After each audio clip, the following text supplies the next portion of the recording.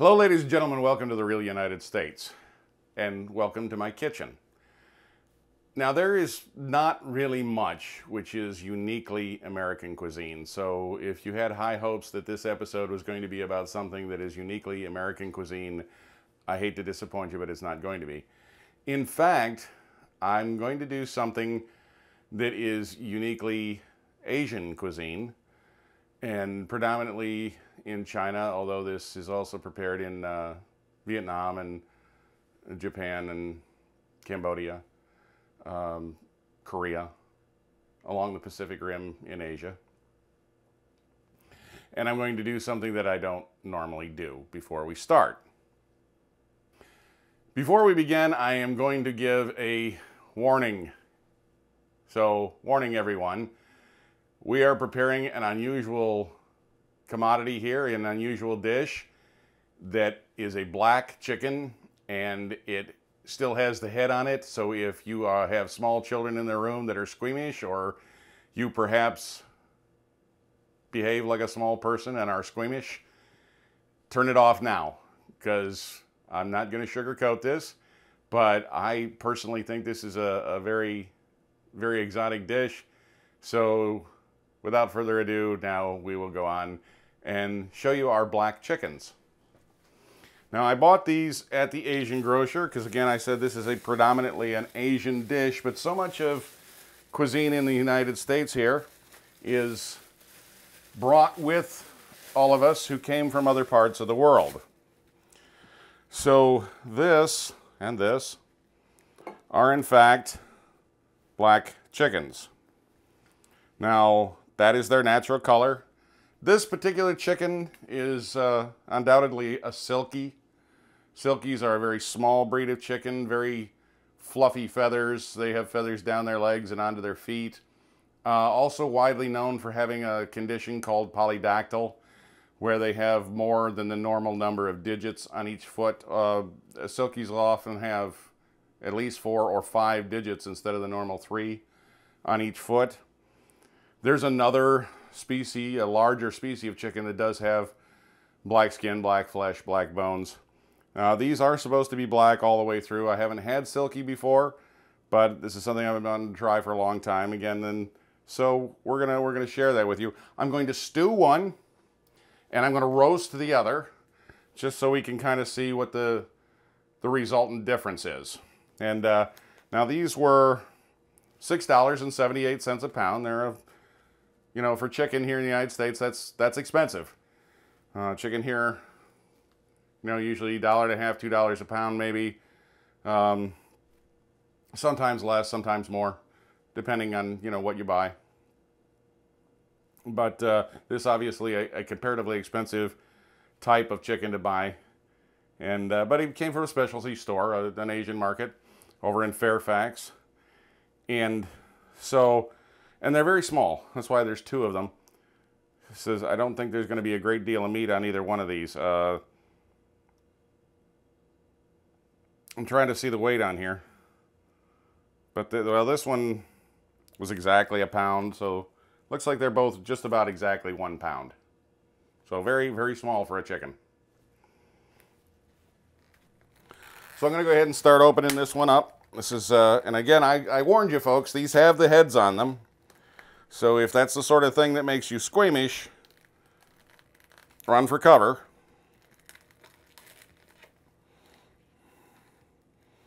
And you can see that is a very petite chicken. There's the head. Now, I know here in the West that people don't like the head still on their chicken, duck, turkey, or fish, that sort of thing.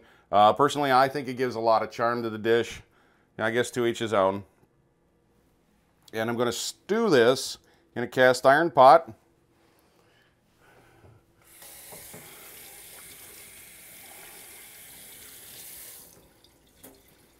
And to that, I am going to add some stewing fluid, just some water, and a couple of cubes of vegetable bouillon, some onion, some small potatoes, garlic powder, onion powder, a little bit of seasoning.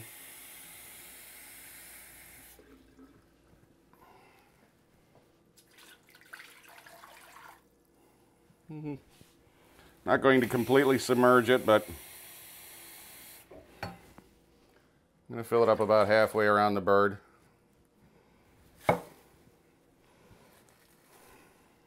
This is a vegetable bouillon. I suppose you could use pretty much anything you want to give it some flavor, but now I know that the question I'm going to get asked repeatedly, even though I'm telling you now, oh my God, Paul, what does black chicken taste like? I actually hate to have to say this. It tastes like chicken.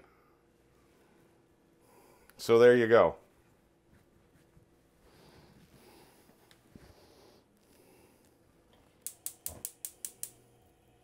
Turn that on high to get it going.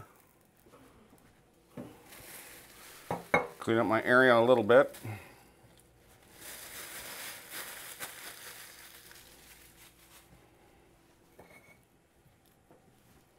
I got some special small potatoes.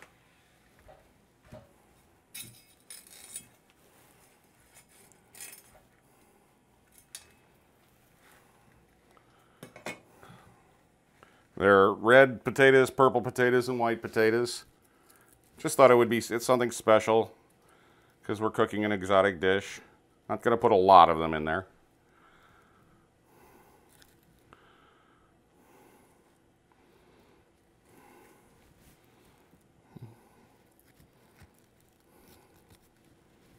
Four of the reds, four of the whites, two of the purples. Okay, get those in there.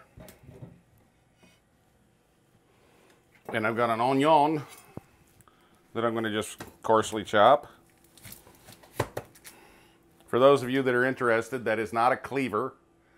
Cleavers, we usually have a hole in them. They're much thicker, much heavier. That is a Chinese chef's knife. I've had that for many years. Something I'm very comfortable with in my hand.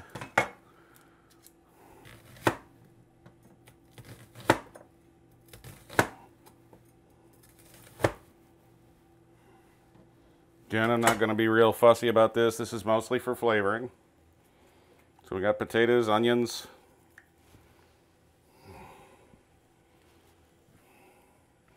some garlic powder,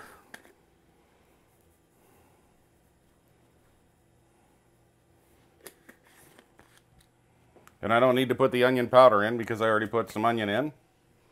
And then I'll just add a little salt and pepper and that will be good to go. We'll give you a little look inside of the pan there. So that's our black chicken with some various colored potatoes, some onion, and a little garlic powder. Okay, now the other bird I'm going to go ahead and I'm going to dry roast instead of cooking in fluid and stewing. I'm going to roast the other one. Eventually we're going to transfer both of these into the oven to finish. I'm going to roast this one in the oven. Once I get this one done, we're going to transfer them both into the oven. So, other black chicken. Now in some parts of Asia, I understand these are cooked for medicinal reasons. Supposed to be good for curing colds and stuff. I don't know if it's true. I don't have a cold right now. But it's a very small bird. It's a very, I don't know, it's a very deep color. I will tell you that.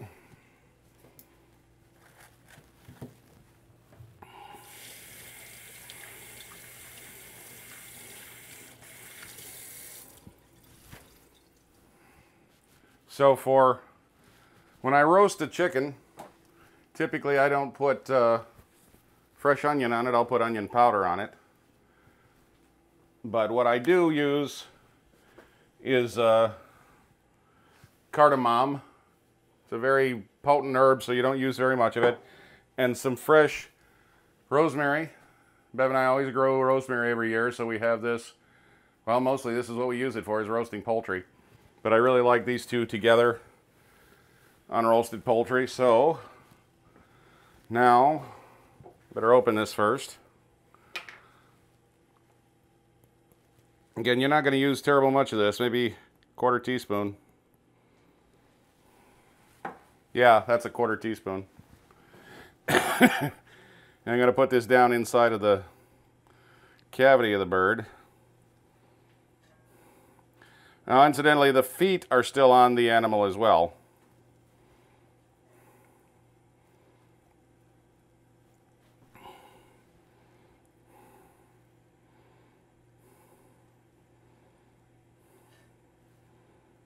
And this is a very, very aromatic herb.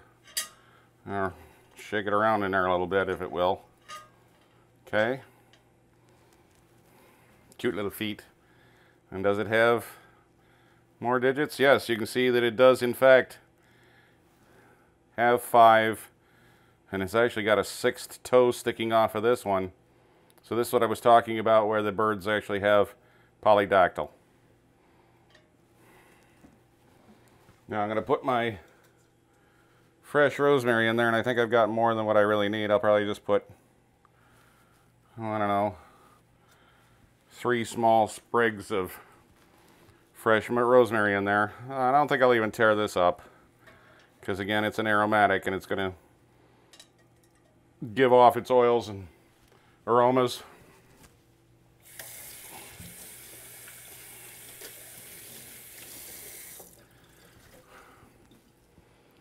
Now this one I will use onion powder, some garlic powder,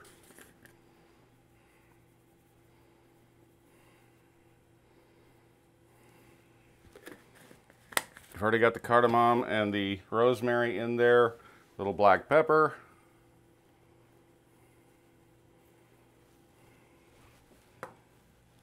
and a touch of salt.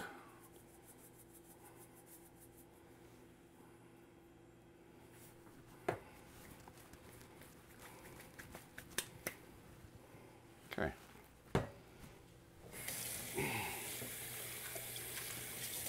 Now what I am going to do is I'm going to add potatoes to this one as well.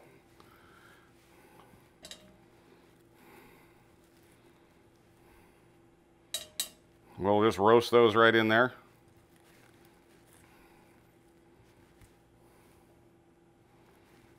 Love these little purple potatoes.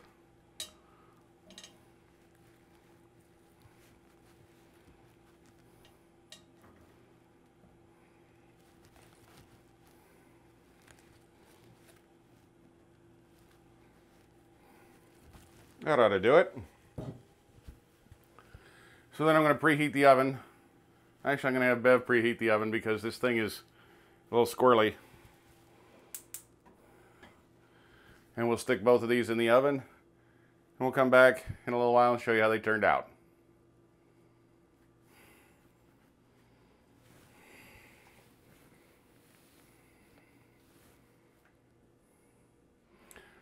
Okay, now while I'm waiting for my chicken to cook, this really doesn't have anything to do with the black chicken, but this is a dish that I do make from time to time. And what I'm going to do is I'm going to make brandied pears. So we're going to have that for dessert. And in this case, since we're making an Asian dish, I'm using Asian pears, which come in these cute little styrofoam stockings. These are kind of smallish ones, but they were inexpensive, $1.25 a pound.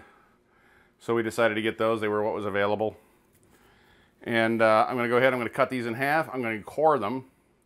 And then I'm going to put them in a saucepan with a mixture of water, sugar, and brandy. And what I'll be using for that is what I've got on hand that I bought last time I did this. This is Courvoisier Gold, and this is Courvoisier Rosé. It's a brandy. You can use any brandy.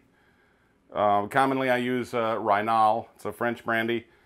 About half water, half brandy. If you run low, a little more water, and a cup of sugar, and that'll get you going.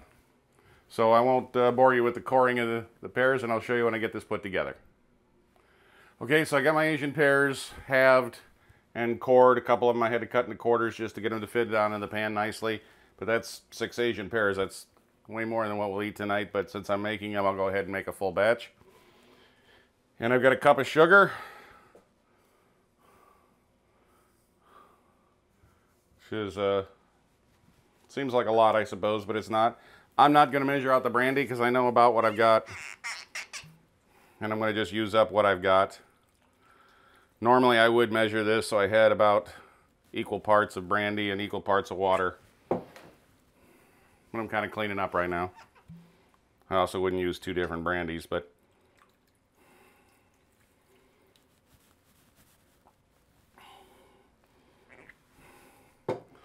and I'm going to just put some water on there.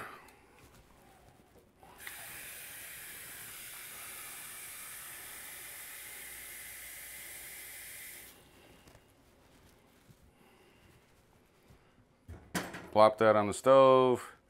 Put the spurs to it. Put a lid on it. We're going to just stew that now until they're fork tender and they're done. I might give them a little stir a little bit later on, but that's about it. And voila, brandied pears. So we'll be back with our black chicken in just a little bit. Now to go along with our black chicken and potatoes, we're going to have some green beans and some yellow beans. Now Bev bought the yellow beans yesterday at the Asian market, but we have green beans growing here on our patio garden. And they're in season right now, so she's going to go ahead and she's going to pick the beans.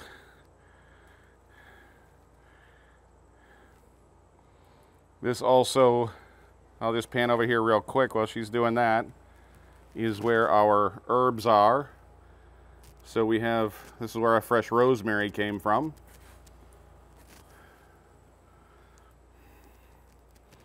Pretty hot out there today. How's the beans doing, dear? Beans are doing great, and I got blossoms on them, so they're still going to be producing. This is wonderful. I didn't know how well they would grow in this tub that I found, but they're doing really good for being stuffed in a little tiny tub.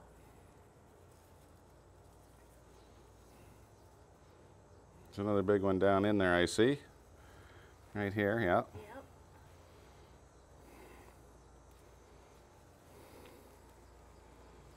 This is, I think, 3 or 4 pickings I've gotten. So that's pretty good for just having them grow in a little tub on the patio.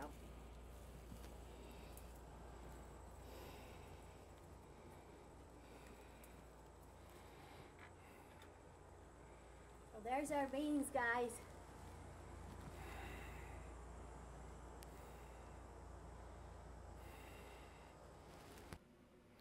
Okay, we've had our black chickens in now for about 30 minutes. Roughly, I think, half the time, certainly, that the dry roasted one is going to need. We've opened that up so you can get a look at that. And then here is the one in the stew. And you see that's cooking somewhat faster. Things with fluid in them, higher density, they're going to cook faster than air, which is a much lower density. So now the beans that Bev picked, the green beans and the yellow beans that she bought, we're going to go ahead and we're going to toss those in around here. Okay. Spread them around all right? Yes. And I don't want to touch that cast iron pan because I'm sure that is hot.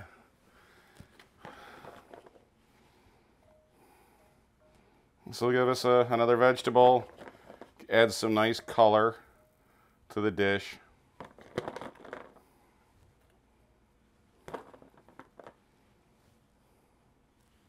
So there's our green and yellow beans.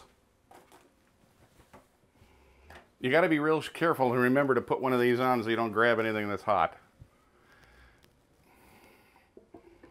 So I'll cover that back up. Keep the moisture in there.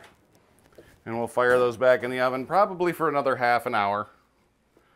Although this one is going to take a little longer than the one with the fluid on it.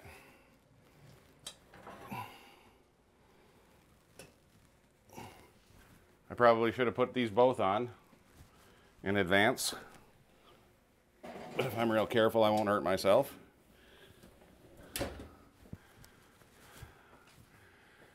And we'll just keep cooking them and testing them until they're done. Our pears, incidentally, our stewed pears, doing nicely. Not quite cooked yet, because they should be tender enough so that knife just slides right in them. They're still hard. And we'll be back as we progress. Okay, so after another half hour, about an hour total, both of our black chickens are cooked. This is our stewed one, and this is our dry roasted one. And you can see they really haven't changed appearance much. You know, unlike other meats that are, that are lighter colored, they're going to darken somewhat when you're roasting them. These are already dark, so they're not going to darken. But they are, we checked them, they are done. The potatoes are done, the onions, the beans, everything's done. I took the stewing fluid from this one and threw a cup full of Israeli couscous in that. Cooked that up just for an additional side dish so we didn't waste the stewing fluid because it had some really nice flavor to it. There's our Asian pears that have been brandied, and they came out nice and fork tender. Everything came out just about right at the same time. Now, the catch here is how to dissect these in a way that's presentable for the camera. Something that I probably should have considered before I sat down here in front of the camera. But I'm going to try and cut some of this little devil off here. And I'm going to feed it to Bev, and if she lives, then I'll try some. Oh, yay. I don't know quite how I'm going to attack this. But, and they're still quite hot because they just came out from cooking. So I'm going to try and sort of split this down the breast without destroying it. You can see it's so done, it's coming right off the bone.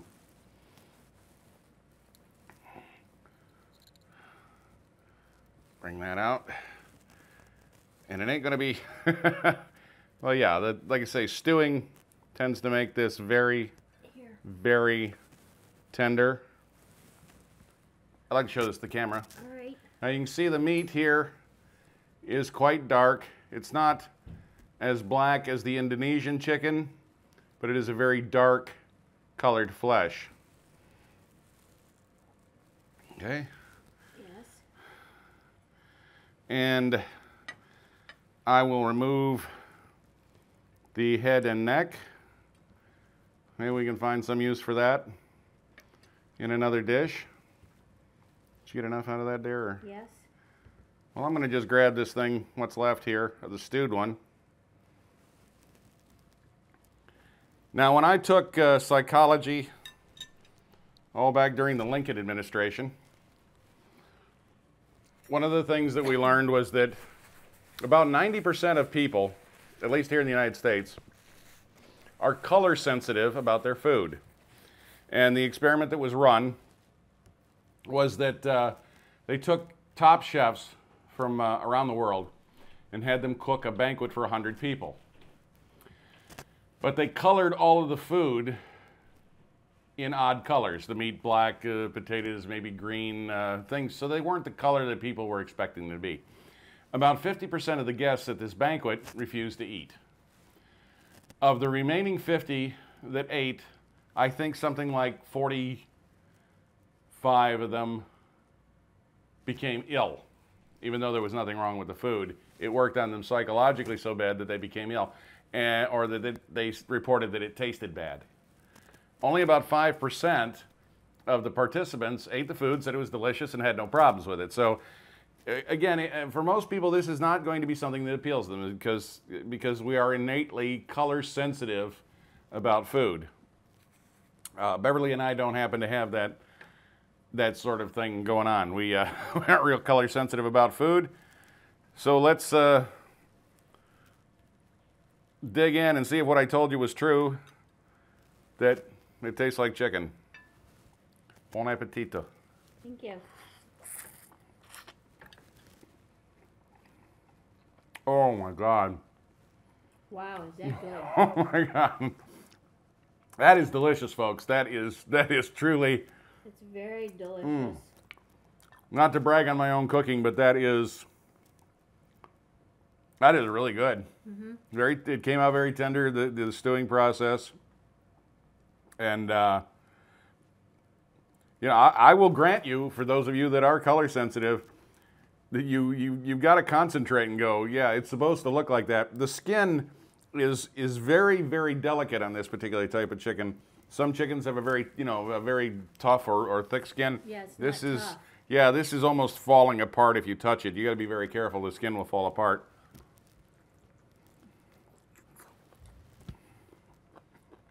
Oh, Yummy chicken wings. Lordy, Lordy. I will definitely do this again. Probably not on camera, but we would definitely do this again. Yeah, those are good. And I don't know what it looks like with us eating black chicken. For those of you that are color sensitive, I'm sorry, but just know that it tastes really, really good. yeah, that has probably got to look really icky to watch. Or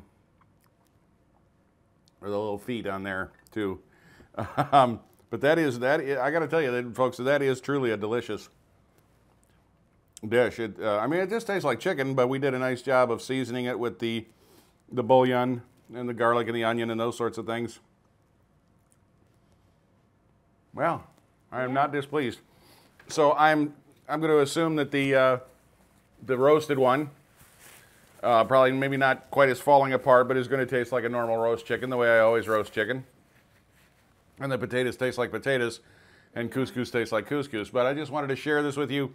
Again, here in the United States, there is a very eclectic cuisine. That's what the leg looks like without the bone in it. I just took the bone out. So the meat is quite dark, but it's very flavorful. It's very good. Oh, yeah. Yeah. And this is coming from the girl that didn't really care that much for the chitlins, so, which is a very American cuisine. Anyway. I tried them, though. She did. You saw that. If you saw that episode, you know she tried those. So anyway, folks, I hope you've enjoyed at least seeing us dive headlong into this exotic Asian dish, and that you maybe have learned something, and that there is no particular, there are some dishes like the chitlins that are very American, but so many of the dishes here in the United States were brought with our ancestors. Our ancestors came from Northern Europe. Many people's ancestors came from Asia, the Middle East, the Israeli couscous. There is just about every kind of food here in the United States that you could possibly imagine, and it's all good. So we'd like to thank you for joining us here on The Real United States. I hope you've enjoyed this kind of, I don't know, bizarre episode on black chicken. If you've got questions or comments, leave them in the comments section below. We love hearing from all of you. I try to get back to everybody I can. And as always, thank you for watching.